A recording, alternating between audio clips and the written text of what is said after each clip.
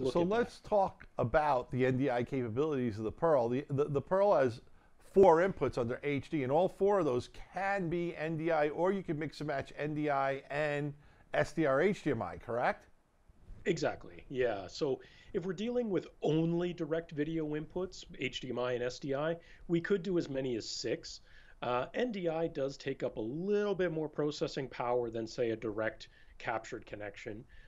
So there we usually recommend up to 4 NDI inputs. But yes, we could be mixing, matching those with some direct inputs.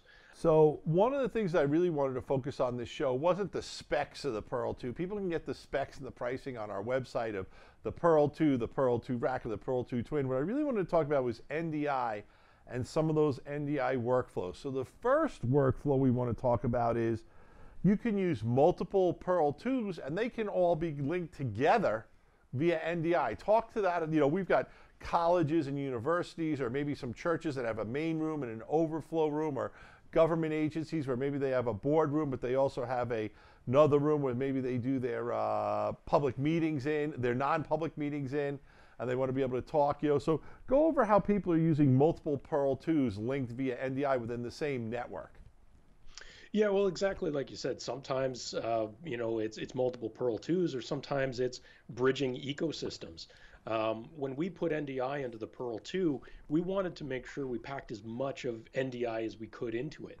So from an input perspective, we can bring in full NDI or NDI HX inputs, and Pearl 2 can also output full NDI. So this means that one Pearl 2 could feed full NDI to another Pearl 2 or another workflow into maybe an NDI monitor or something in a breakout room.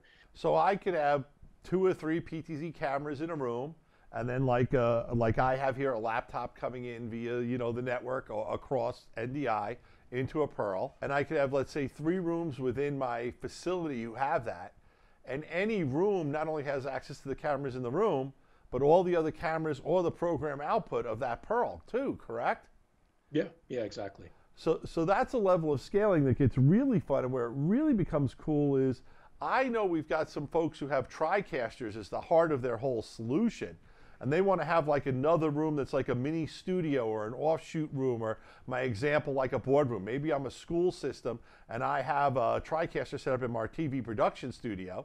I could put a Pearl 2 on the network, let's say in the boardroom, and I can have a couple of PTZ cameras in the boardroom now feeding into the TriCaster through the Pearl, and that opens up a whole level of productivity and feature sets that to me is really fantastic.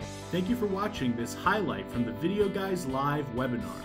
If you like this video or you want to learn more, check out the full webinar in our description, or head on over to videoguys.com for more information.